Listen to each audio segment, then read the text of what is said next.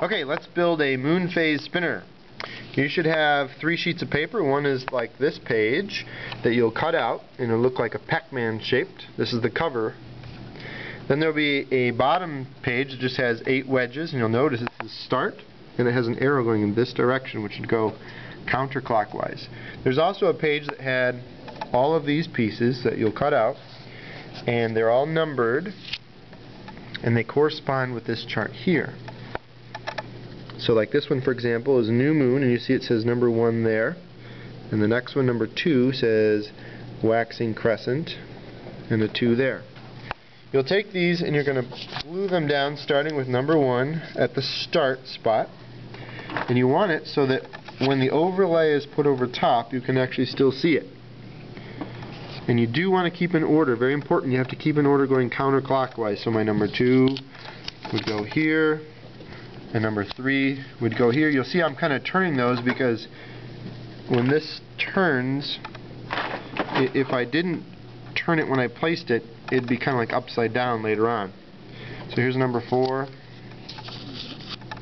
and turn it, and number 5, and turn it. So when you're done, it'll look kind of like that.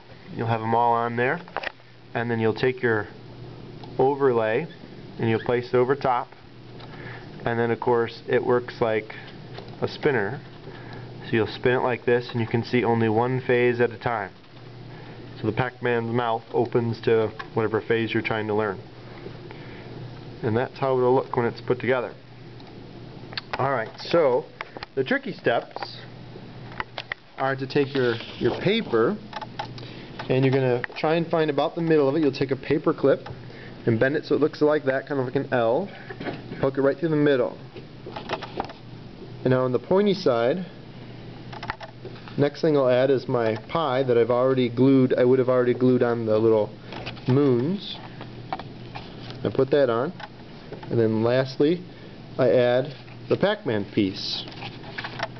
If they're all lined up centered, it should spin and stay on top. But what I'm going to do is I'm going to lay it flat on the table, and I'm going to put a little piece of tape here, maybe 2 little pieces of tape, to cover this paper clip that's bent over. And what that'll do is it'll allow for the top spin like that.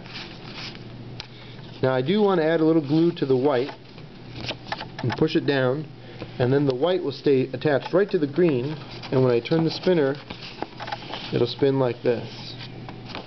On the flip side, this really would probably just be fine like this, but I like to take my other piece, I'm going to put it right over top, and I'm going to use some more tape, and I'm just going to go around the perimeter of this, and it will spin around inside just fine.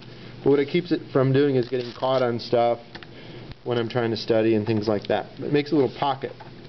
That's why I just go around the perimeter when I put the tape on. Okay, so that gives you kind of an idea. And you'll notice that these are numbered 1 through 8, just like before. And what I'll have you do is write number 1, number 2, number 3, number 4, number 5, 6, 7, and 8, and label what the phase is. So number 1, we started with a new moon, and then you go on through, and it will correspond with this here. And as you can see, when I spin it, it'll be spinning just fine because the spinner is hidden inside on that pocket on the back side. And that's it. Thanks.